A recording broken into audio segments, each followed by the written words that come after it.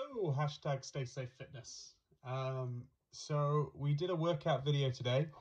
Now for copyright reasons, I had to get rid of all the audio so that I didn't have the music playing annoyingly, but I'm going to talk you through every exercise and try out my home video editing skills. So I'm showing you one set from each exercise.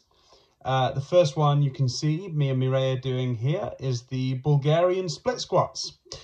The key here is to drop that back knee right down to the floor, keep the chest nice and proud, and think about dropping, oh I lost my balance there, think about dropping straight down rather than transmitting the force forward. So we're now moving on to single leg hip thrusts. You drive the hips as high as you can and push your heel into the floor. On both these and the Bulgarian split squats, it's 3 sets of 10 with 60 to 90 seconds rest in between. But I'll put that on the write-up on Facebook, so you'll have that to see.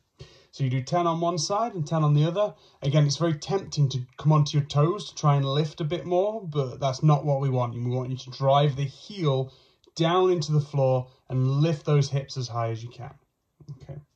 Now I'm going to warn you first, this next exercise, please no comments. I know exactly how it looks, but it is very good for your glutes. This workout, we're trying to train your glutes, your bum muscles. Basically, they're the muscles that help support your low back. For a lot of you that have been sat down, or like me, sat down during this quarantine, those muscles are probably going to get a little bit weaker and switch off. So it's really important to keep them strong and healthy. There's 2 ways of loading up this 2-legged hip thrust. One, your partner can sit on you, as you're seeing now. No comments. There's a few people that I can guarantee are going to put some comments.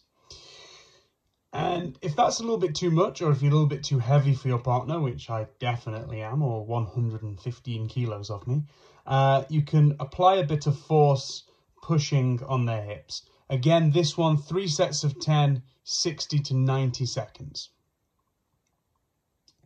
Right, now we're on to some, oh wait, I can't remember, oh this is it, forgot what was coming up.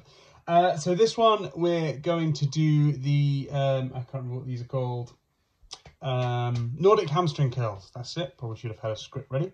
So you get your partner to hold your feet. This is quite an advanced move, so for people that find this really difficult, maybe cut it out. The idea is you want to control yourself as low as you can and then drop and make sure your hands are out in front of you. Okay, so you're really trying to control that. You can see me kind of getting ready. There we are. And if you want to make it a little bit easier, you can bend at your hips a little bit, and that helps you. It helps with the leverage. Now we're going to go on to Mireia's turn.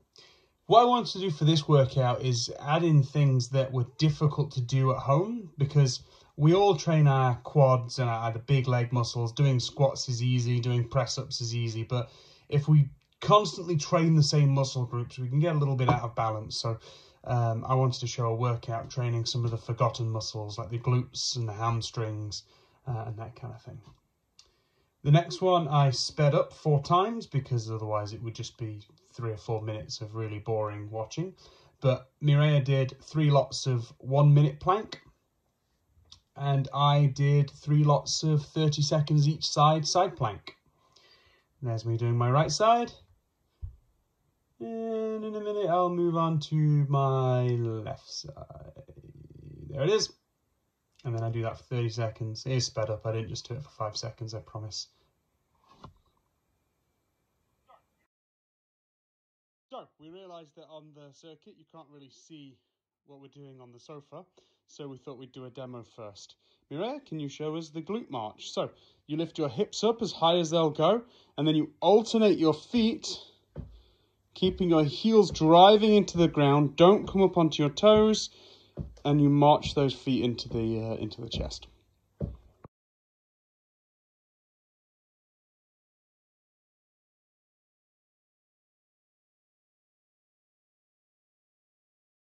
Now we're on to our circuit. We've got a Tabata wrap, which is quite easy to come across. We're doing 30 seconds on, 30 seconds off. Basically, the sequence is one of you does glute marches, because this is a workout that's training your bum, and the other one does the other exercise. So what I've done is squat jumps, glute marches. Then I go on to, which you're going to see me do now, lunge jumps, and then back onto glute marches. And then I repeat that again. So I go squat jumps, glute marches, lunge jumps, glute marches. So I do the whole circuit twice. So there's 8 intervals, 3 exercises, but you do the glute marches in between the squats and the lunges, if that makes sense. If you struggle to do the jumping squats or the jumping lunges, that's totally fine. As Mireya's doing here, you can just do normal squats and normal lunges. In a minute, you'll see me nearly fall on my face when I trip over the mat, so that's going to be really funny. It's 30 seconds on, 30 seconds off, and set the timer for 8 intervals because you're going to go around the circuit twice, and one circuit is 4 intervals. Okay. Again, I had to cut the audio, so I could sing. Do you want to sing for us, Mireya? No. She doesn't want to sing for you. Sorry about that. Sorry, guys. And there we are, some more jump lunges. Just finishing it off. That's it. Oh yeah, and then there's me tripping over the mat.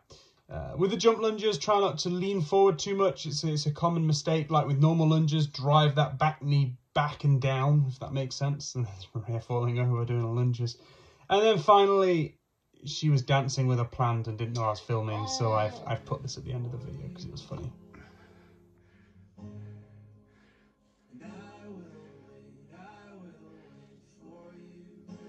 What are you doing?